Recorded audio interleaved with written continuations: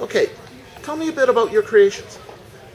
Hello, my name's Shevmo. I'm the creator here for Atelier Shevmo, and I primarily work in textiles.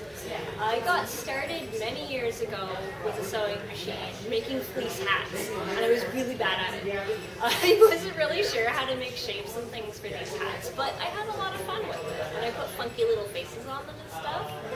And then I put it down for a while because I didn't do very well, and I was really insecure about it. It just became something that fell by the wayside. But then when I met my partner, he saw some of the old stuff I made, and he was like, you know, you really like doing that, right? So you want to try it again? And so I did. He got me a sewing machine, a brand new one because my old one was gone. And I started sewing again. And this time around, it was really interesting because I started looking at the shapes and I started to realize how they sort of piece together. I could look at a stuffed animal, I could look at a teddy bear and start seeing like, oh, where this seam is, I can see like the way that it curves and the way that it makes it so that the legs come in and the way that it sits, how the weight makes it stay the way that it does. And I started to realize that it was really fun to see how I could take these flat pieces of fabric and I could cut the shapes into them.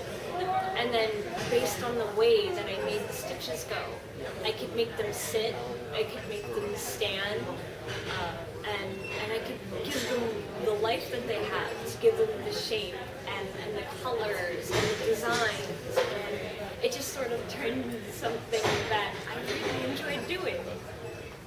Okay, excellent, thank you.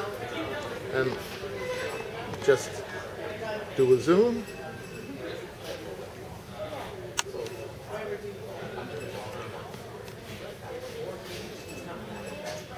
Okay. This video brought to you by the works of Stephen B. Pearl. www.stphenpearl.com